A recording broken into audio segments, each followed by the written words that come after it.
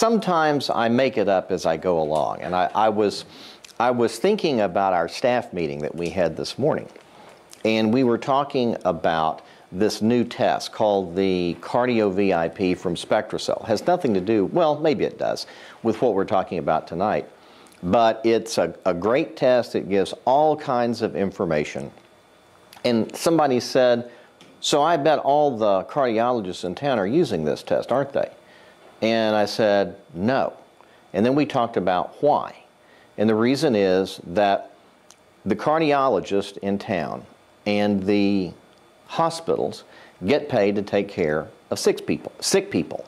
And the hospitals get paid for procedures and surgeries, and in the context of seeing patients, patients are kind of ground through like widgets on an assembly line every 5 or 10 minutes, because if you go slower than that, your practice will implode financially. And as a result, the preventative type stuff is not done. So tonight we're going to talk about preventative stuff. I hope that you're interested in the title and the FUD factor. I promise it's not profane or vulgar, and I will define it as we get there. So here's my focus for tonight. What most people don't know about what they're eating and why they're gaining weight and or why they can't lose weight. How does this eating and insulin thing work? And I love Dirty Harry. Do you feel lucky? So we're going to be talking about what your actual risk factors are and if you feel lucky.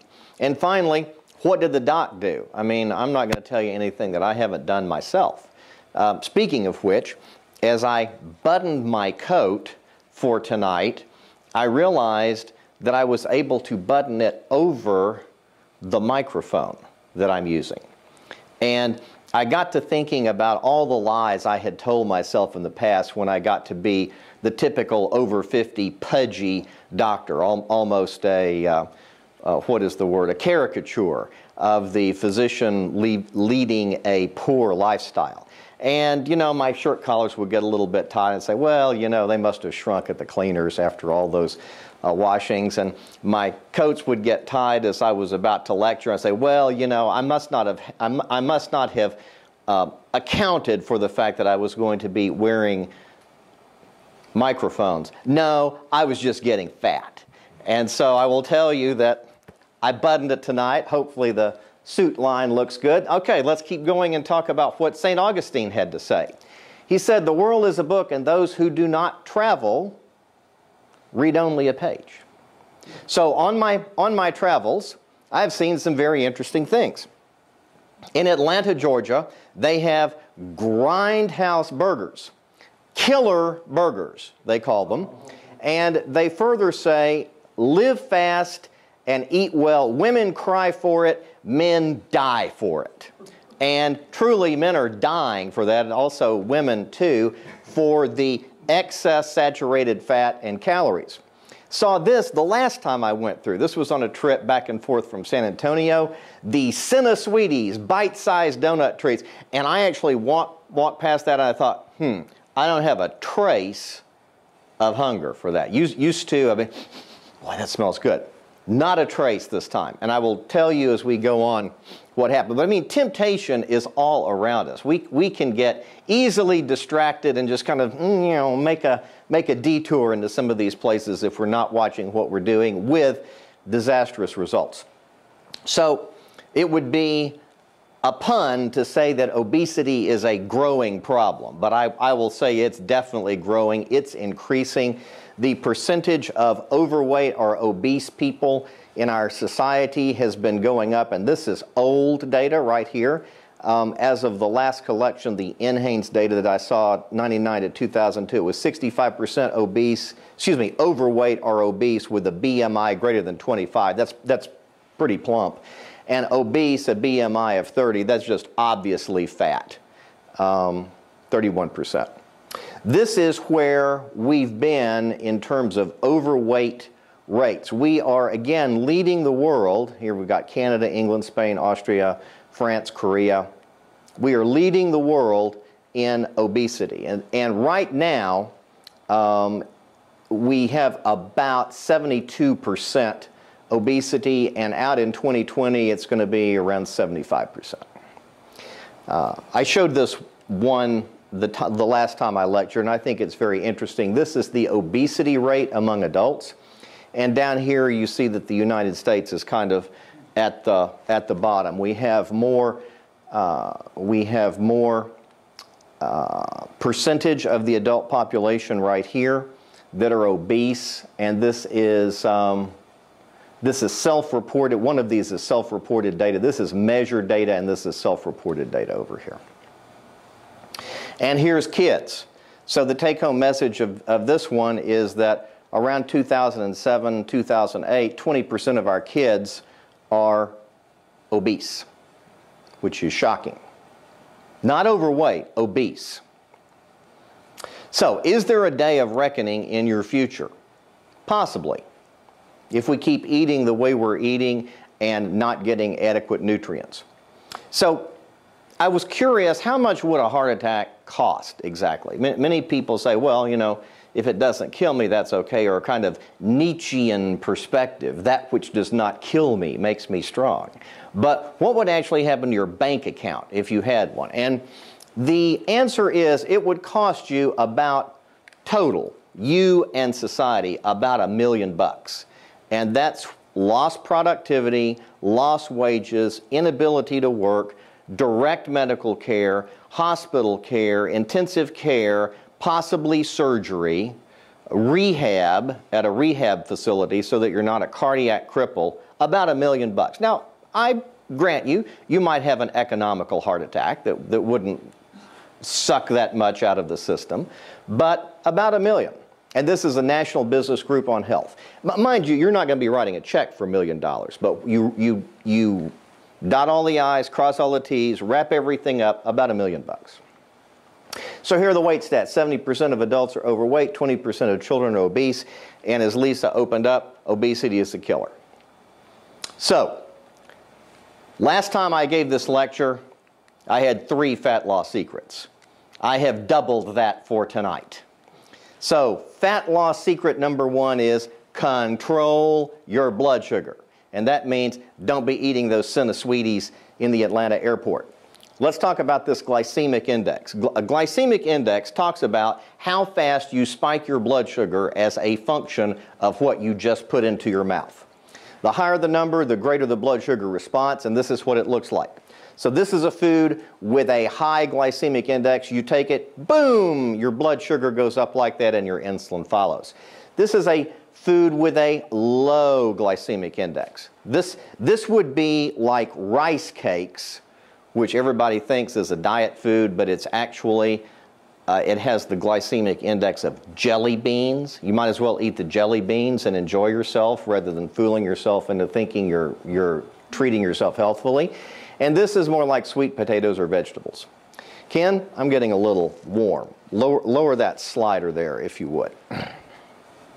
So this is what happens when you eat food that spikes your blood sugar. So let's start out with a typical day. Here you have a high glycemic meal, the perfect American diet breakfast. Whole wheat toast, orange juice, and coffee. Guaranteed to spike your blood sugar. I will tell you from personal experience, my oldest son has insulin-dependent diabetes mellitus, and he's been kind of like a little physiological experiment at times. His blood sugar goes down, I give him orange juice. It brings it back up. Orange juice is one of the best things to raise blood sugar because it's fast sugar. So that's what happens. Your sugar goes up, your insulin goes up, and then lo and behold, because your insulin has gone up, your sugar comes down. Now I want you to look at this. Sugar is going down, down, down, down, down, down, down, down, down, down, down. Insulin is still up here. What do you think will happen? You'll get hungry because your blood sugar is going to bottom. That's reactive hypoglycemia. Some people are more sensitive to it than others. So about this time you're going to want to have a morning snack like donuts at the nursing station or whatever, or rice cakes and coffee, and that'll take care of you to lunch, but then your blood sugar is dropping again because you're riding on that insulin wave. So then you have lunch. maybe a Big Mac fries and shakes because you're really hungry. And that'll spike your blood sugar up again. Then you'll have low energy. Then you'll need an afternoon snack. Actually, when I was on this teeter-totter over at Deaconess Hospital for a while before I started eating salads and getting myself under control, in the middle of the afternoon, I would sometimes have this compelling desire to go over to the cafeteria and get ice cream. I admit it. Okay, so you're still hungry, and so you have ice cream, Coke, and chips, and I had the ice cream and coffee. I didn't have the Coke and chips. And then again, you're hungry, so you have dinner, and then basically all of this time that you're up here with your spiked blood sugar and your spiked insulin, this is Fat City. This is where you are shoving glucose into your fat cells and shoving glucose into your cells.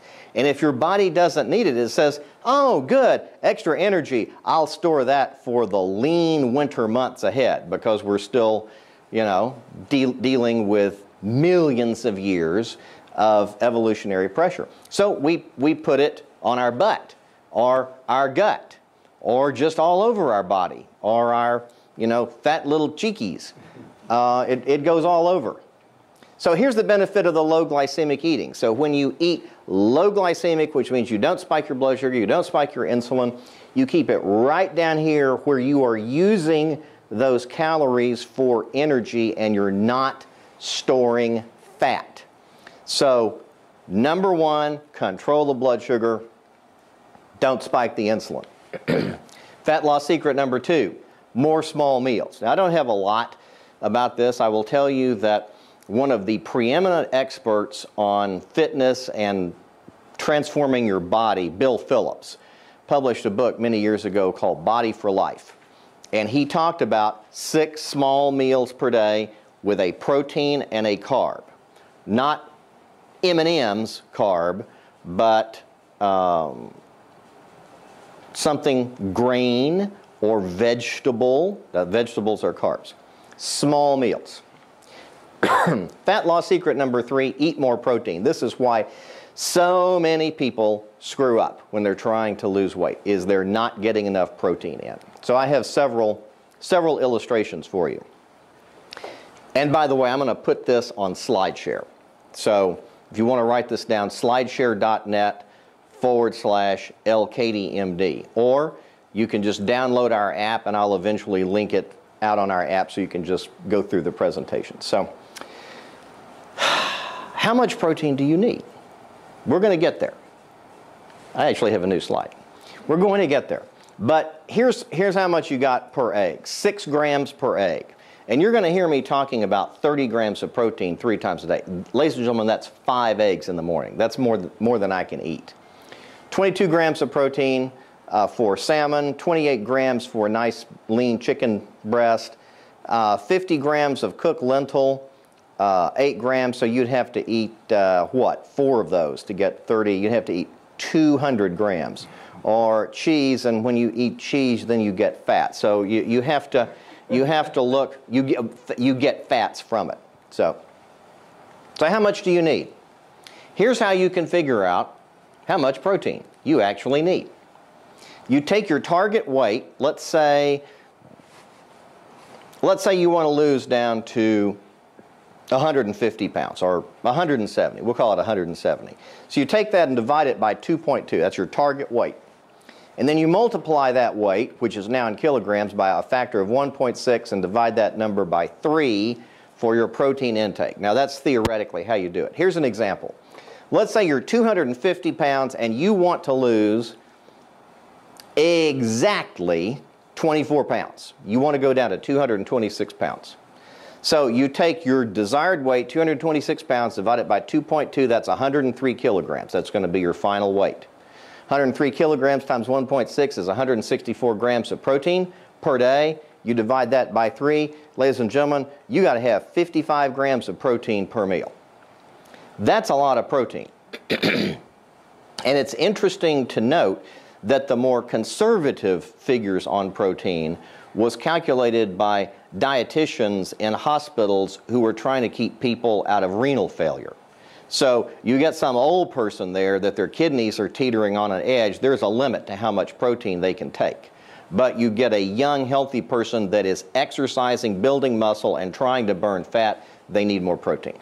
Now, there are a number of thoughts about this. You can get other recommendations if you want, but this is actually in a guide for a product I'll be telling you about. Here's the reason that most weight loss programs do not work.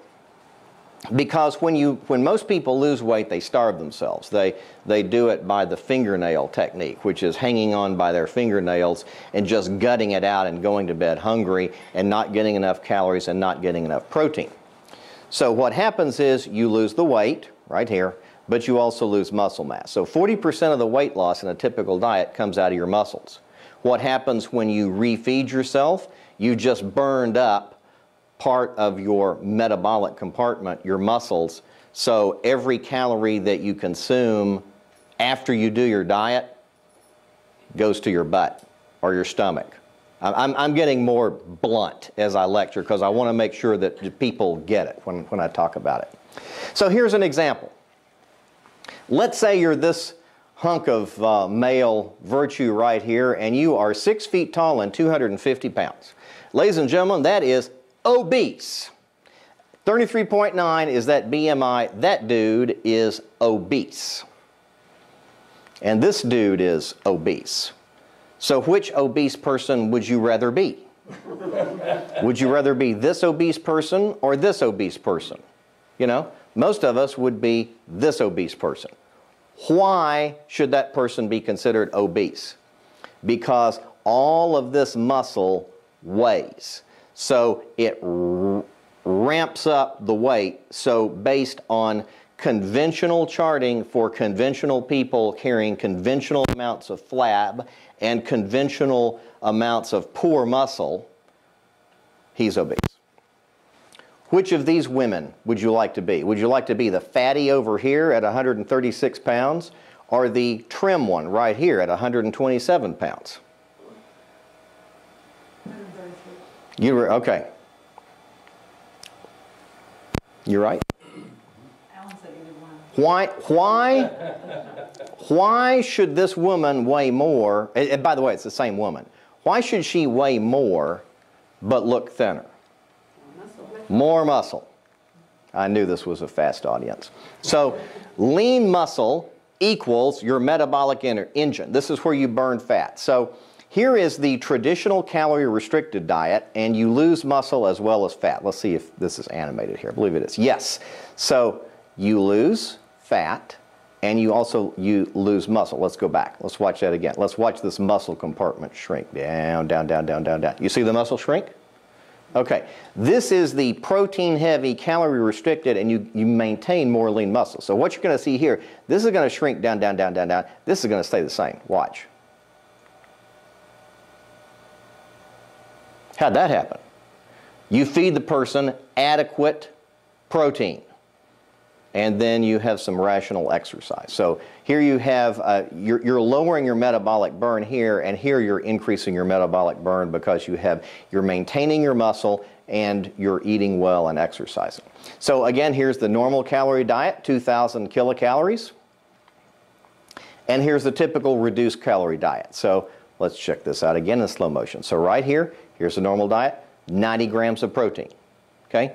You stop eating so many calories and your protein shrink. Now you're only getting 45 grams of protein per day. Remember the person that wanted to be 226 pounds needs 164 grams of protein? This poor soul is getting 45. Obviously it's not going to work. Here's the muscle retention eating plan. You cut down on the carbs, you keep your proteins. You cut down on the, well, I guess it's not going to do that. You keep your proteins at 90 grams and you cut down on your carbs and you cut down on your fats. Okay, this is the way most people eat during the day. They don't have protein in breakfast, they don't have much protein at lunch, and then they have a steak or big chicken breast or whatever at dinner, so they get their protein load one time a day at night. This is the best way to do it, where you're getting it breakfast, lunch, and dinner. So you spend more time in the metabolic burn zone. And then if you really want to go for the gusto, you want to be at the top of the class, then you can give yourself a little protein here, a little protein here, just something to keep your burn going. Multiple small meals. Okay, last time I gave a talk like this, I teased it with telling people I was going to tell the people that showed up the single most important thing to do if they wanted to lose weight. And I will tell you that.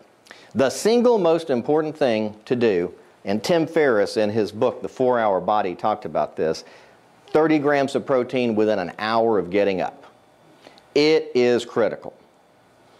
And it works. I lived it. Fat loss secret number 4, get your hormones checked. I've heard people say over and over, it must be in my glands. And it may be. Dr. Gabhart, my naturopath, Dr. Gabhart is the woman I consider the diva of hormones at Cady Wellness Institute. She grooves on hormones the way I groove on neurochemistry and nutrition. But the pituitary up here secretes thyroid-stimulating hormone to go to the thyroid, which makes thyroid hormone T4, which is ultimately metabolized to free T3, which does thyroid things to the body. There is this evil twin, reverse T3, which goes up with stress. If you don't have enough free T3, or if you have too much reverse T3, you get fat, or run down, or start losing your eyebrows, or start having your hair fall out. It's a bad situation. Fat loss secret number 5, make it idiot proof. I need idiot proof. This is idiot proof. This is a product called TR-90 that I use, that I will show you what the results were. And this is what I like about it. So this one is the high quality pea protein. It's gluten-free, dairy-free, practically everything free. It's made of plant protein. And so one scoop has 100 calories and 8 grams of carbs. Oh, and I'm sorry, I should have put protein. Protein, 15 grams right there. So 2 scoops, let's see if we can do the math. 2 scoops would be 200 calories and 30 grams. So if you want 30 grams, 200 calories, that's a third of your protein that you need for the day, 30. But it's about a seventh of your calories, even if you're doing 1,500 calorie diet. So that means you've got room later in the day to eat. And this is easy. This is what I drink in the morning, every morning, 30 grams of protein, and I'm not hungry until lunch. Fat loss secret number 6. This is your last fat loss secret tonight. Use secret weapons. Now, this is a secret weapon over here that most people do not know about, and it's gene mapping and actual gene modification, so-called epigenetics, by things that you feed the person. You can actually talk to your genes by the food that you put in your mouth. Now, that may seem strange, but I am actually going to show it to you. All right. So one of the things that you hear from this company that has TR-90 is this talk about youth gene clusters and how your genes, these are, I believe, on and these are off, as a young person change as you age. I'm going to show you some gene maps in a second. Just for right now, just go with me.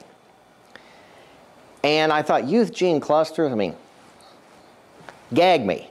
It wasn't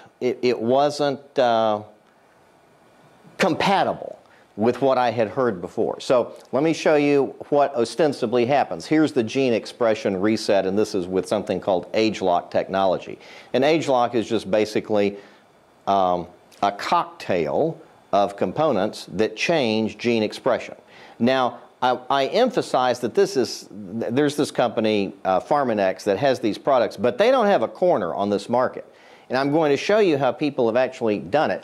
Here's another example of gene mapping. This was the mind-numbing title, Comparative Genomics of Fungal Allergens and Epitopes Show Widespread Distribution of Closely Related Allergen and Epitope Orthologs. Great if you have insomnia. So these were the yeast species right here, and these were the specific genes. So they were looking at gene expression per species. So you say, yes, but what does that have to do with me? I'm a person, not a yeast. So if you're a guy, this should be very interesting. This is Dean Ornish's work, Changes in Prostate Gene Expression in Men Undergoing an Intensive Nutrition and Lifestyle Intervention. So what Dean Ornish did, he did a gene map of what these prostate cancer guys had in terms of their gene expression. And then he did a nutritional intervention. We're not talking about pumping them full of supplements. We're talking about changing their diet. More fruits and vegetables, less red meat, more organic, more fish, etc. Let's look at what happened. So here we have the pre-intervention, and you'll see not a lot of green going on. Here we have the post-intervention. Y'all see a difference there? This is food talking to your genes. And this is not just one study. This is over and over and over. What you can do is you can modify gene expression. Now, you can't modify the color of your hair, or if you're going to lose your hair, if you're a guy, or the color of your eyes. You can't modify those genes. Those are fixed. But in terms of genes having to do with obesity, you can modify it. I'm going to show you that. So what you eat talks to your genes and changes their expression. Okay, let's take a look at these two identical twins. They have the same DNA, but different gene expression. As a result, one's thin, one's fat. Same DNA. What's different? You say, well, one ate more calories. That's true. One did eat more calories, no doubt. But one also changed her gene expression. If you want to change your gene expression, eat lots of carbs, spike your blood sugar, let it crash, tell your body, you're always going to have to be ready to come to the rescue because your blood sugar is going to keep plummeting. That would be a good way to talk to your genes and get them for this gene expression right here. The other thing is that when you change your gene expression, you change the amounts of these compounds, ghrelin, leptin, and we talked about insulin. And these actually speak to the hypothalamic area of the brain where your appetite control is, and they will make you hungrier and make you eat more, or the converse, depending on your gene expression. So here's one way to do it. You have an eating plan designed to complement some supplements, and it supports metabolically active lean muscle. This is the program. I'm not going to bore you with the details. It does have a jumpstart program, some supplements, and then the trim shake. This is the eating program, which is really beautifully balanced. You'll notice at least 30 grams of protein at breakfast, at least 30 grams of protein at lunch, and at least 30 grams of protein at dinner. Now, I could eat this. An egg omelet in the morning? Yep, I could do that. And a protein shake? Yep, I could do that. Or I can just knock down a protein shake. Snack, yogurt, cottage cheese, nuts, 1 ounce. 1 ounce of nuts. That's nothing. How many ounces of nuts in a little thing of almonds? Like 4, 5? I get them all the time at Schnucks. Just a little handful. Gulp, I'm done with my snack. This is an easy eating program. And you can do fun things with it. This is a TR-90 green shake with blueberries in it and made with, I believe it was rice milk. It is absolutely delicious. Okay, so you remember I showed you that picture of the guy with the hamburger, and then we talked about heart attacks and how much they would cost. So let me grade now from the waistline to your mortality. So it's very interesting that in this article they were talking about oxidative stress causing decreased membrane fluidity of erythrocytes, those are red blood cells, of cardiovascular, coronary artery disease patients. What does that mean? It means that if you have a poor antioxidant status, that you're going to have changes in the ease that your red blood cells can go through your arteries. That's what that's talking about. So this is one study, but here's another one. Oxidative stress and accumulated fat is an important pathogenic, that means causative mechanism, of obesity-associated metabolic syndrome. In other words, the lower your antioxidant level, likelier the fatter you can get. Here's another study. This is the Epidemiology of Vascular Aging study. They looked at 1,389 patients, ages 59 to 71, over 9 years. At the end of the study, they printed the betting odds. So the betting odds were that if you were a man in the lowest quintile of carotenoids, so a quintile is like first quintile, second quintile, third quintile, fourth quintile, fifth quintile. It's every 20% coming up. So 0 to 20, 20 to 40, 40 to 60. So if you were in the underachieving group, 0 to 20, 0 to 20%, your risk of dropping over dead of anything, that's called all-cause mortality. That means traffic wrecks, strokes, heart attacks, cutting yourself and bleeding out, I don't know, anything that can kill you. That risk went up about threefold. And the cancer risk went up about double. Now this is if you're in the bottom quintile. Quote, total plasma carotenoid levels were independently associated with mortality risk in men. Guys, if I were you, I'd want to know where my level is. This is for the women. This is breast cancer. So most men have a prostate and most women have breasts. And those that don't have breast because they had breast cancer, that's unfortunate, but we're going to talk about cancer risk. That's the reason we're talking about this. So this looked at 8 cohort studies, which was precisely 80% of the entire world's published studies that had this cohort. In other words, they started at the beginning, they had a non-breast cancer group and a breast cancer group, and they followed it through to the end. And they found, now this is the kind of descriptive part, I'm going to show you the graph in a second, that women with higher circulating levels of these carotenoids may be at a reduced risk of breast cancer. So this is how the data showed up. So the line in the middle is a relative risk of 1. And you'll notice at the bottom that there's a 0.8 and a 1.2. This is a relative risk. So if you had a relative risk of breast cancer of 1.2, that means your risk of breast cancer would be 20% more than normal. If you had a relative risk of 0.8, this means your risk of breast cancer would be roughly 20% less than normal. So what they did is they looked at all these different categories of carotenoids, and they also looked at the total carotenoids, and you'll see that it goes down this way, that's about the same, this way, and this way. And if you look at that bottom number right there, this is for the top quintile of carotenoids. So if you were in the top quintile of carotenoids, your relative risk is 0.8. The translation is, if you are in the top quintile of carotenoids, your risk of breast cancer, according to this study, is 20% less than random.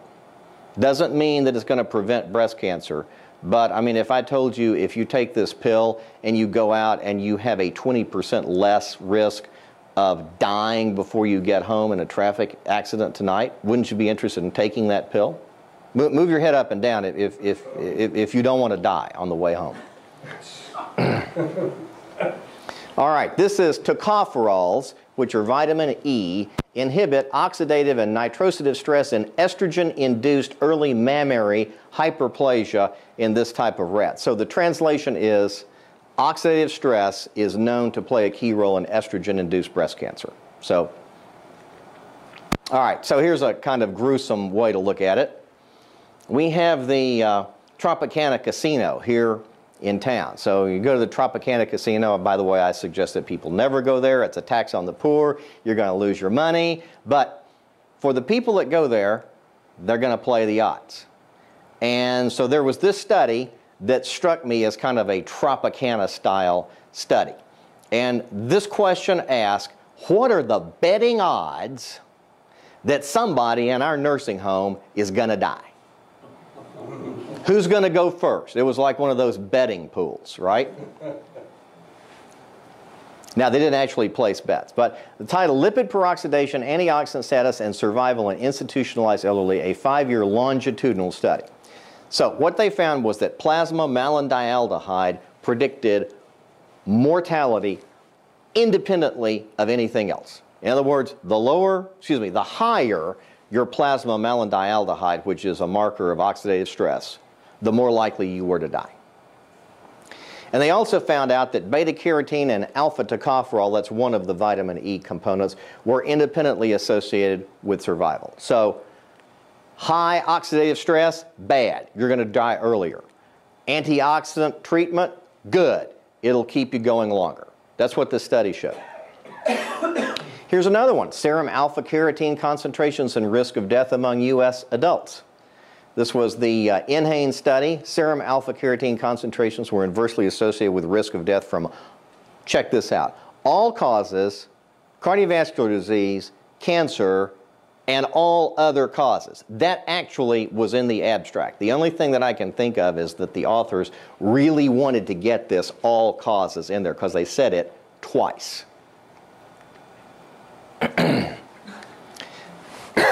Okay, so what about people with brains, which hopefully is all of us here?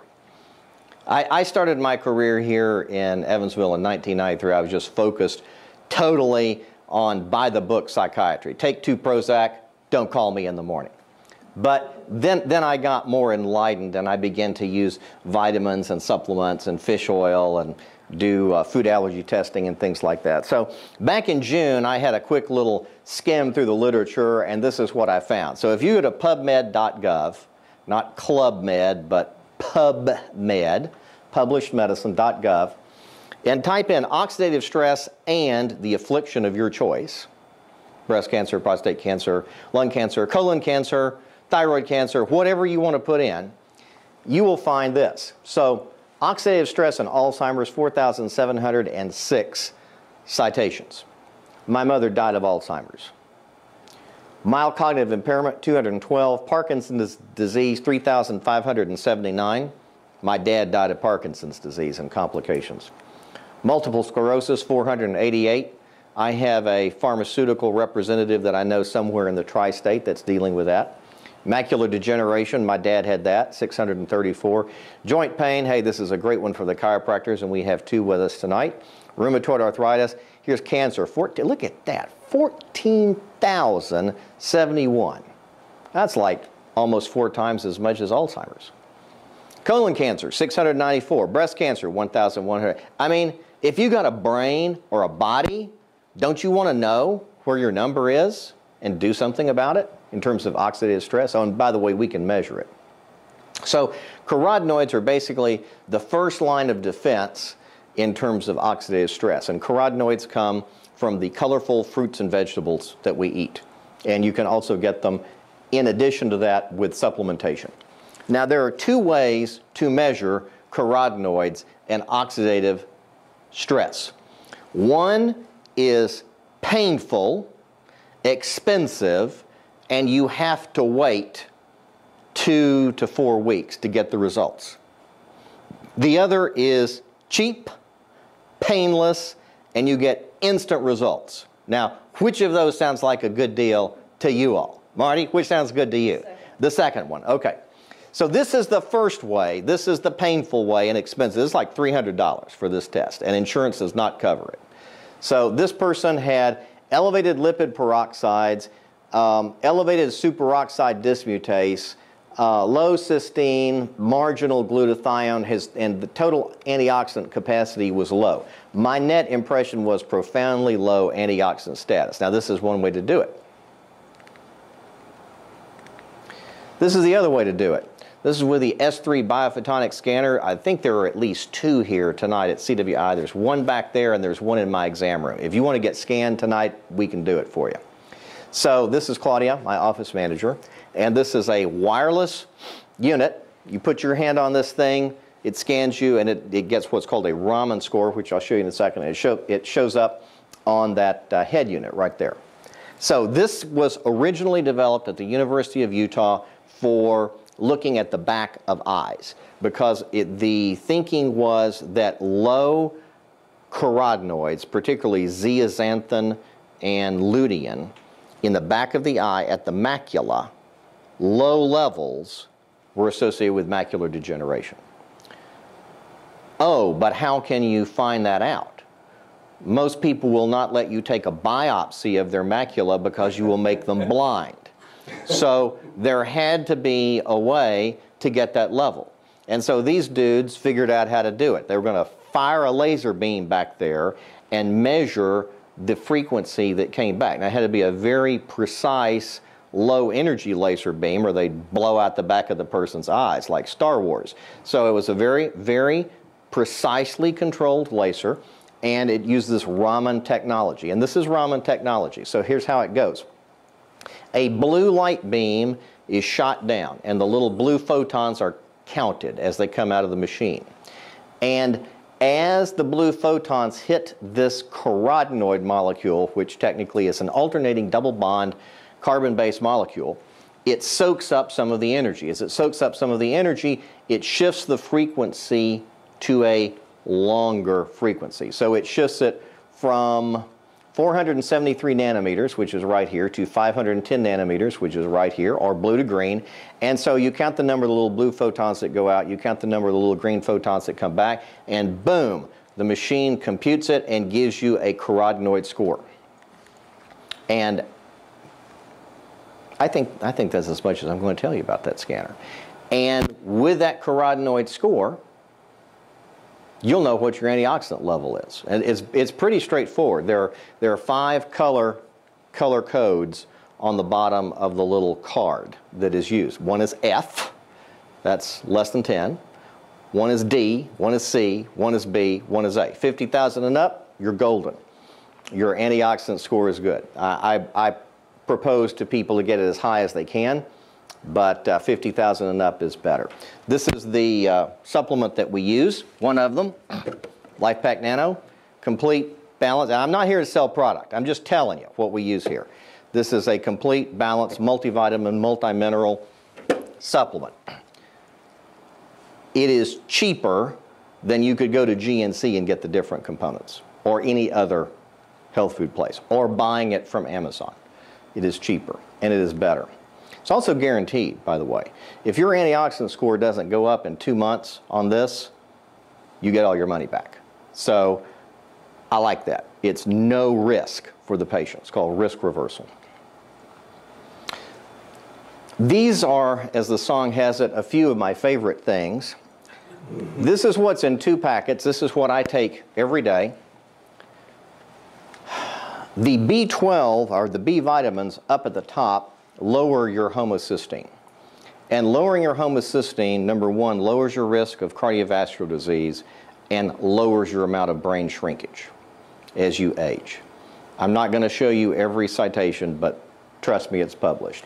These right here, zinc, guys, this should be your favorite mineral, because you gotta have zinc to make testosterone. No zinc, no mojo. Selenium, particularly for women, this is critical because more women than men have thyroid problems. Selenium, you have to have selenium to make free T3. And you have to have iodine to make T4. So you got to have both of those for your thyroid to work right.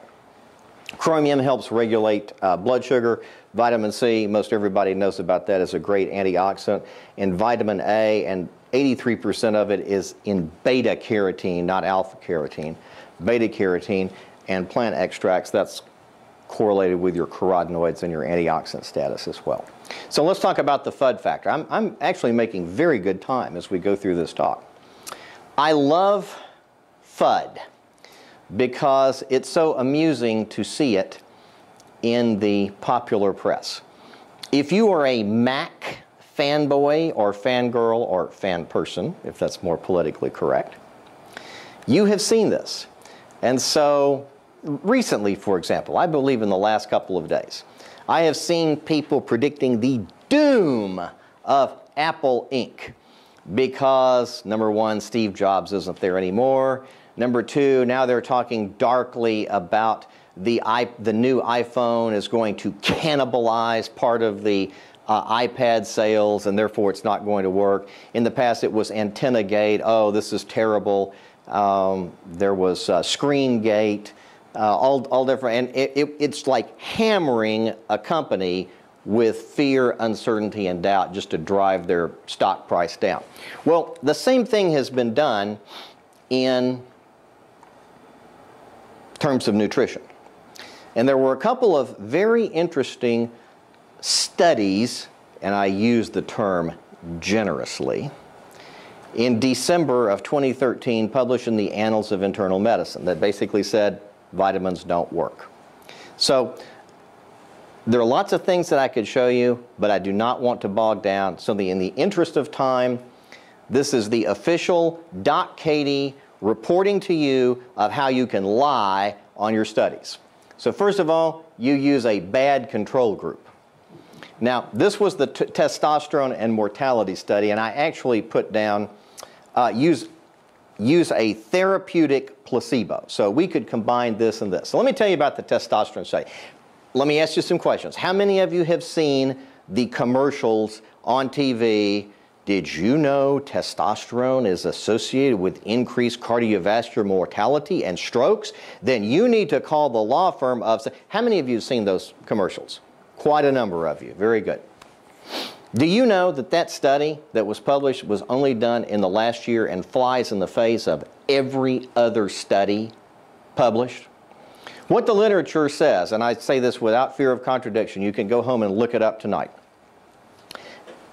Having an adequate amount of testosterone, if you are a guy as you age, burns visceral adipose fat, improves your mood or keeps it up, improves your cognition or keeps it up, increases your muscle mass so you don't get weak and feeble, increases your bone strength, and decreases your risk of Alzheimer's disease. And oh, by the way, it decreases your risk of prostate cancer.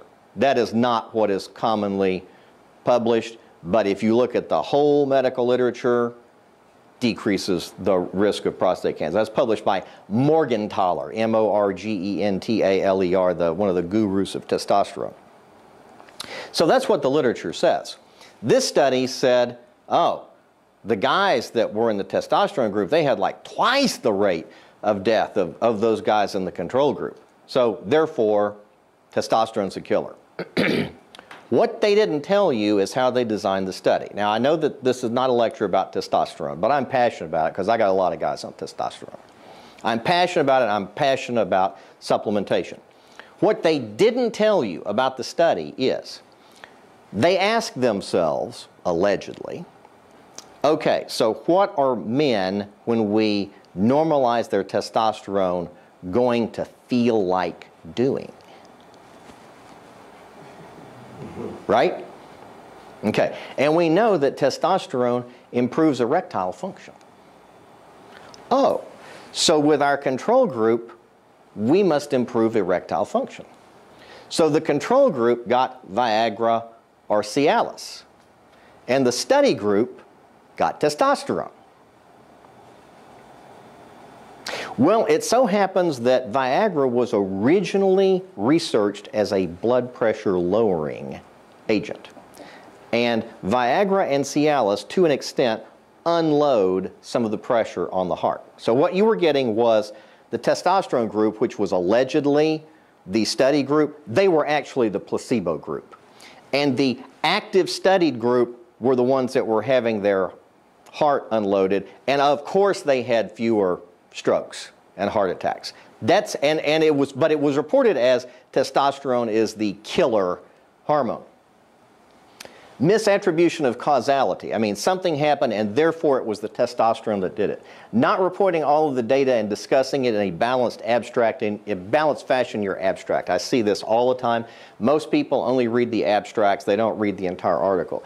Using an inadequate dose of studied medication. Oh, you know, we used Centrum Silver and we didn't see a whole lot, and therefore vitamins don't work. That's using an inadequate amount. Interestingly, in the Physician's Health Study, Centrum Silver was used, and it dropped the amount of cancer in the docs, the male docs that were studied. Using toxic or noxious doses of medication. Well, just give them a toxic level of a vitamin and then claim that it didn't work or it was harmful. That's stupid, but that's done all the time. Use contaminated, impure test medication. Use a therapeutic placebo. So the therapeutic placebo, I'll give you a couple of examples. Therapeutic placebo, we talked about Viagra and Cialis in that study. There was another study ostensibly purporting that food additives did not increase hyperactive symptoms in children, and it was funded by the Food Additive Council, basically. And in the placebo group was treated with cookies. Okay. And then confusing the sick user phenomenon. Vitamins don't work because there are sick people taking vitamins and they're sick.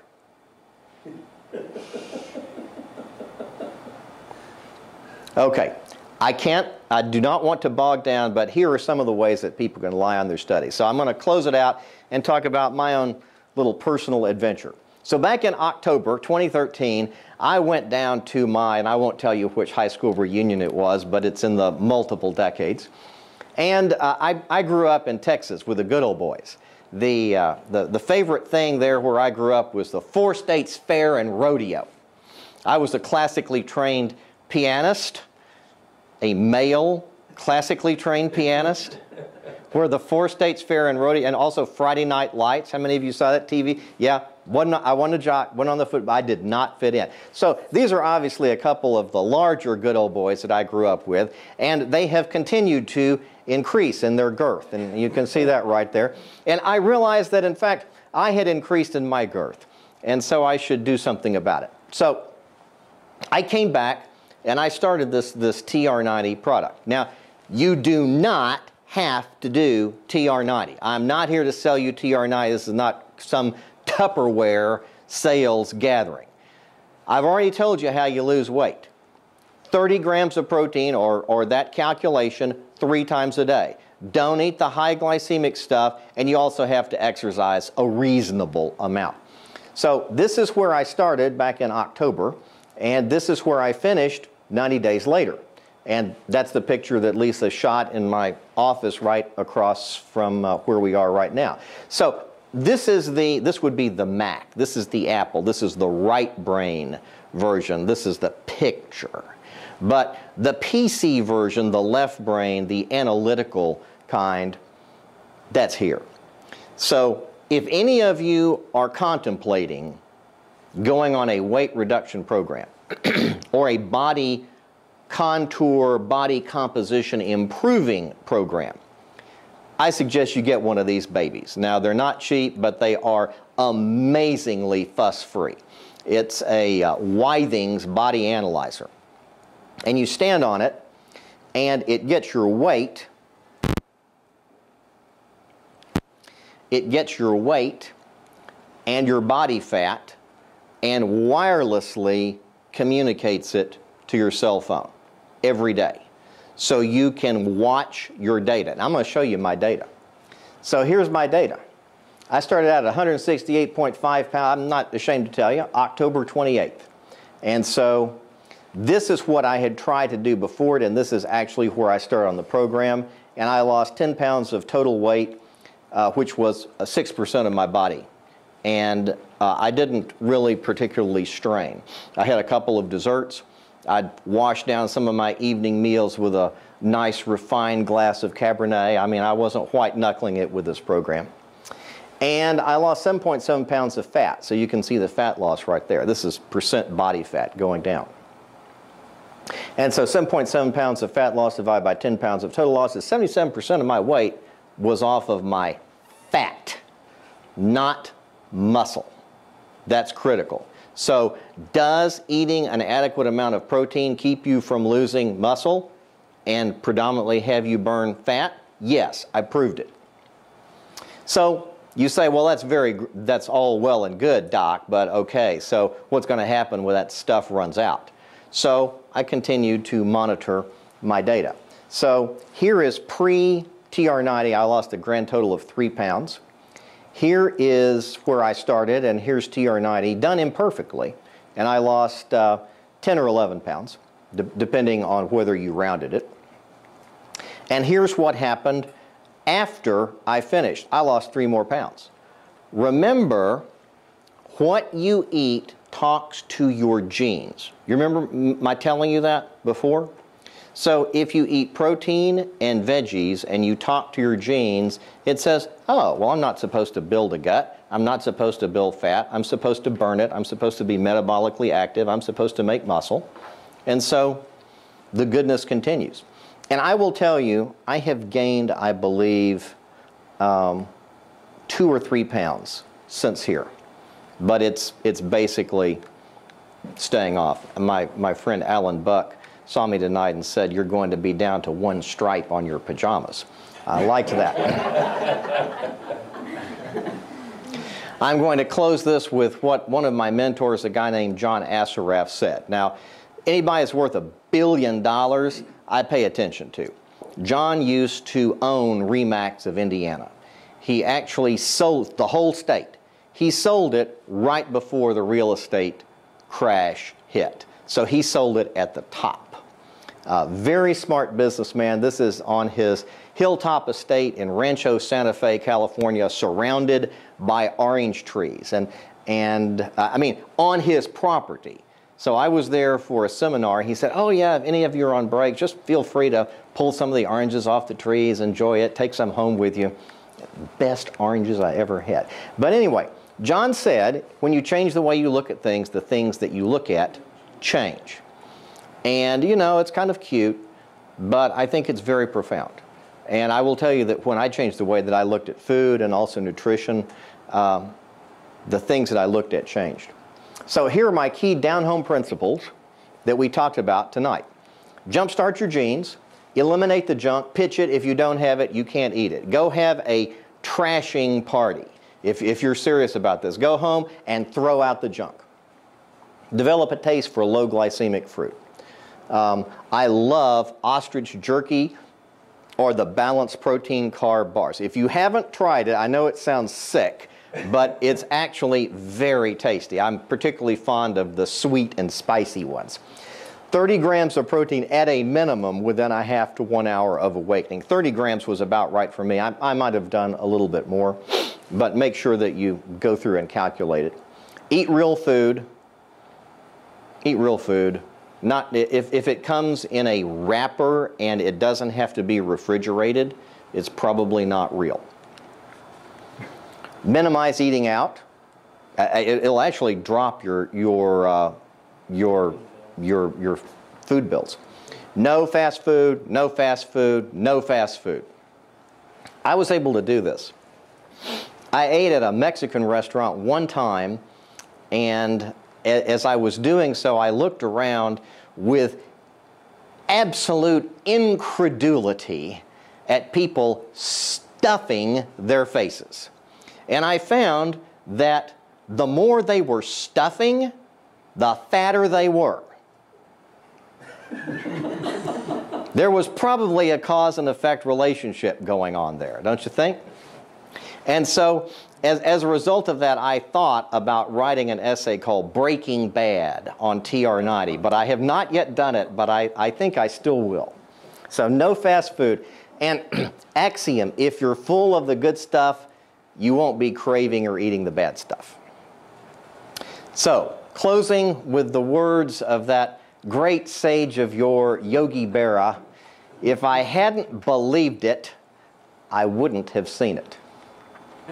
And the question is, so what are you going to do about what you heard tonight? Now, before you go, I would very much appreciate, at least I'm going to call you up here, I would very much appreciate if you would take some time and fill out one of those rating forms. Yeah, because I'm always trying to get better. If you found something that you really liked, put it down. If I can quote you, that would be great. I want to know what you're going to go home, what are the take-home messages that you're going to act on from this lecture. So that's what I've got for you. Thanks for coming, and Lisa, I'm going to turn it over to you and let you wrap it up. Have you been well fed?